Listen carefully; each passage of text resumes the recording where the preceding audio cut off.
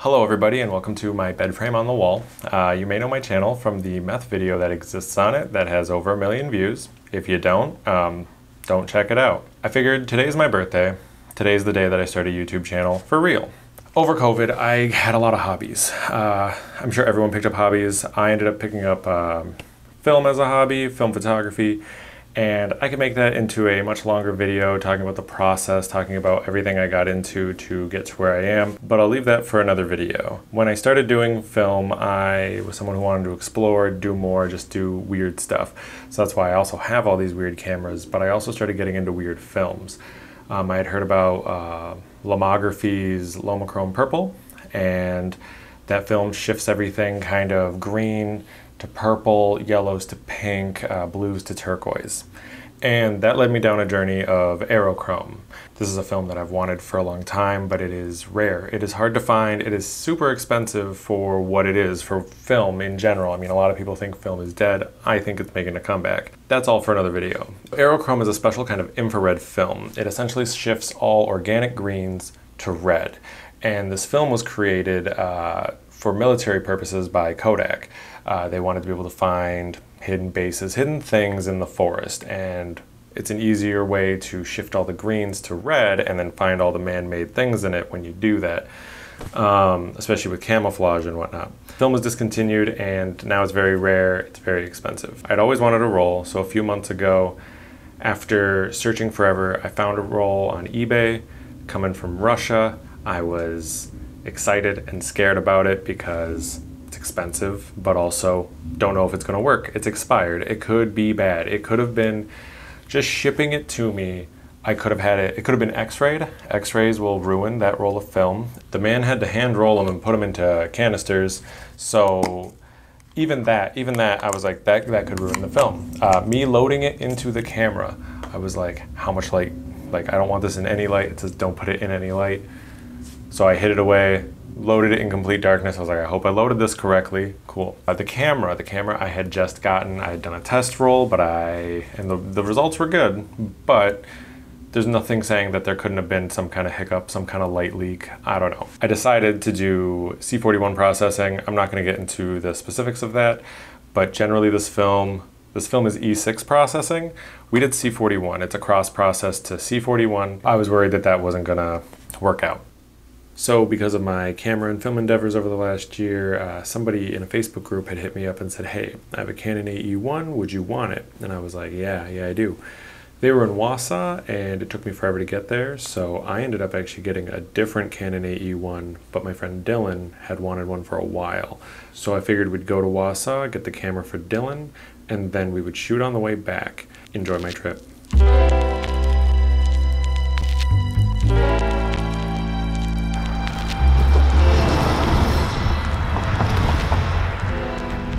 So they say that you should do 320, but like I don't have a 320 ASA,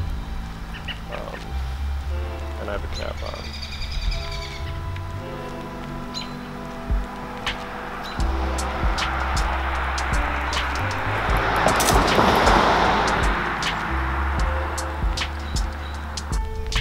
That's one Aerochrome.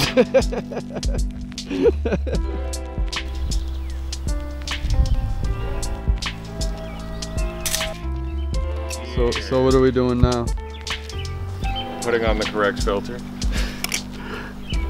Ignore that this is a shirt. So do those first two shots count? They will in post. I'll show them if this film turns out. Also, Nikon on my Canon. That filter does look kind of cool though.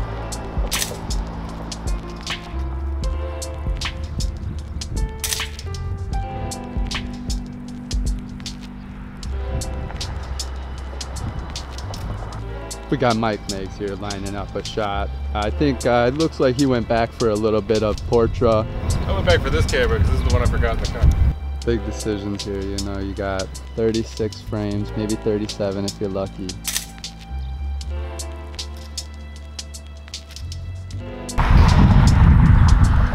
Check it out, we got the Camelot Motel, this janky ass place. This is janky ass pool in the middle of these janky ass. I hope nobody's staying there, man. I'd stay there, like maybe once.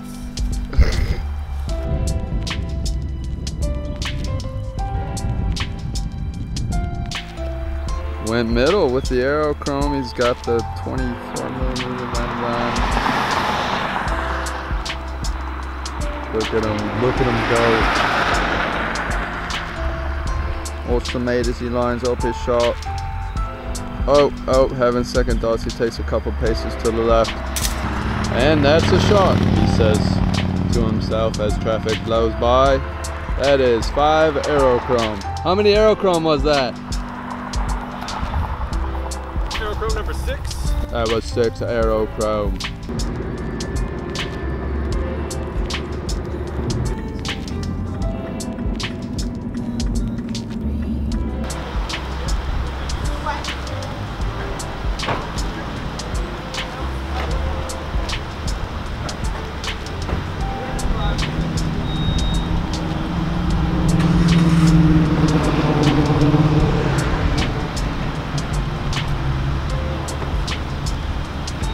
You better give me everything in that box. I see you over there trying to sneak my filters. It's the same camera. It's an AE1 program. Nice. So now we can do... Does it click? Oh yeah, she said it works. Nice. So, but what I don't know is it already says, yeah, there's some film that comes with it. She said she kept it cool. So what I want to know is there film in it? Yep. Photos.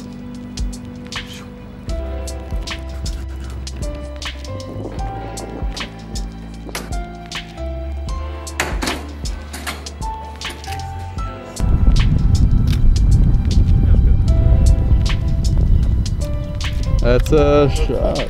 That's a photo. That's a photo with Mike Makes Wisconsin, Mike Makes Wausau, Mike Makes whatever you goddamn want. Yeah, Mike makes whatever I want. All right, you can take your photo now.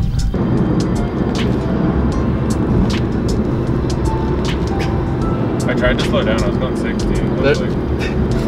There was no way for me to get a shot of that. Should've just shot out the back window. Chatty Bell, the world's largest cow. Talking cow.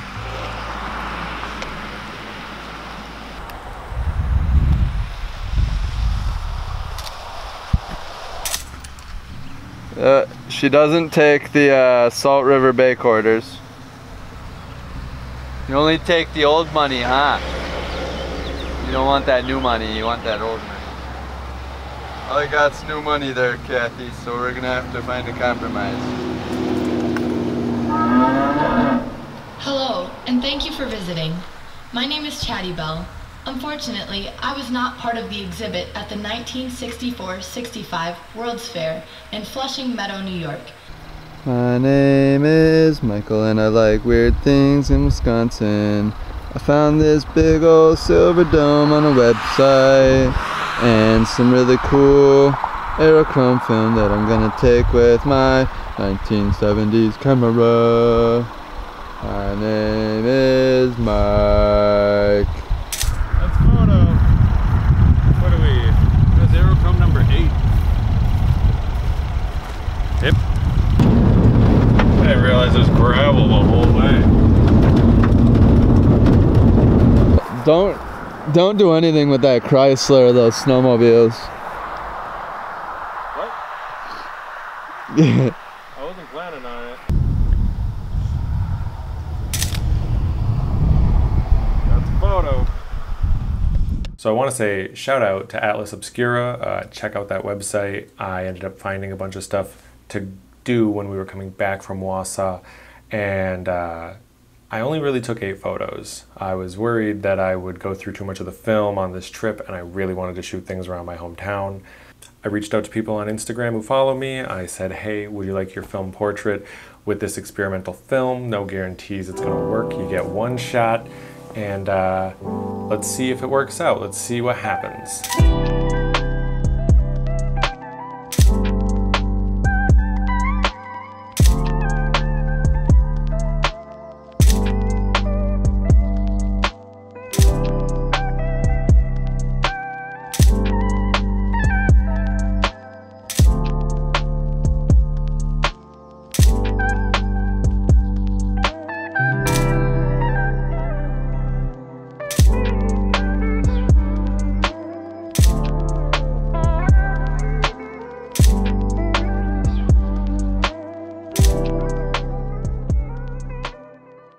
After development, I did learn that it processes a little soft, or I'm just real bad with a camera and some of the shots are soft. Maybe it's both. But I do know I underexposed the film. The film itself is supposed to be 400 ISO, ASA, whatever you want to say. But they say to shoot it at 320 for cross-processing into C41, which I mentioned before. I think because it's expired, it's not accepting light nearly as well as it could, and so I got a lot of grain. I did have to boost the exposure a little bit in post by about 1 stop, maybe 2, depending on the photo. To finish up this roll, I decided Riverfest is coming up. They offer helicopter rides, and this roll's whole history was for aerial military photography. I figured, what a great way to end this roll of film. I'm sad though, because I got seated on the opposite side of the helicopter for weight distribution, and I didn't get like city shots that I wanted. I wanted the riverside, I wanted the bridge. I was facing away from that, so I did end up getting some really nice alien looking marshlands, and I found that to be absolutely great. I did get some city shots, but they are soft. Like I said before, this film is kind of soft. I may try it again.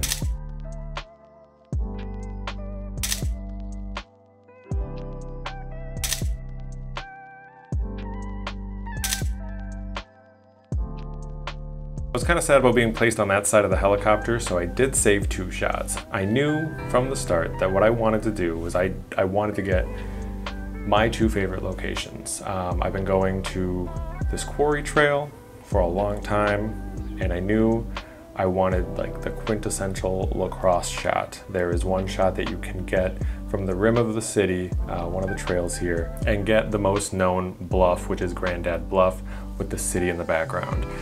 And so I aimed for that, and then that wrapped up the roll.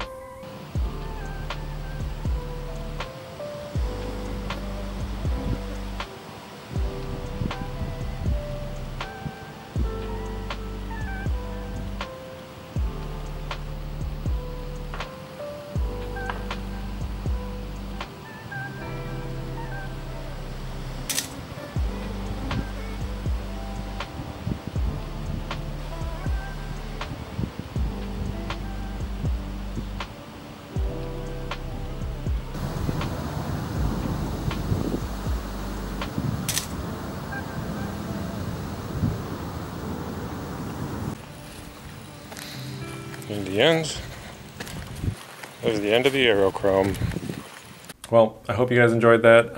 If you have any questions, comment below, send me a message. I don't care. Turning 30 last year was kind of a letdown considering the pandemic. I've always wanted to start up a YouTube channel. This is my start to that, and I might make another video. Maybe I won't, but I figured I would do this for myself, for my birthday, because I am now a 31-year-old man. Goodbye.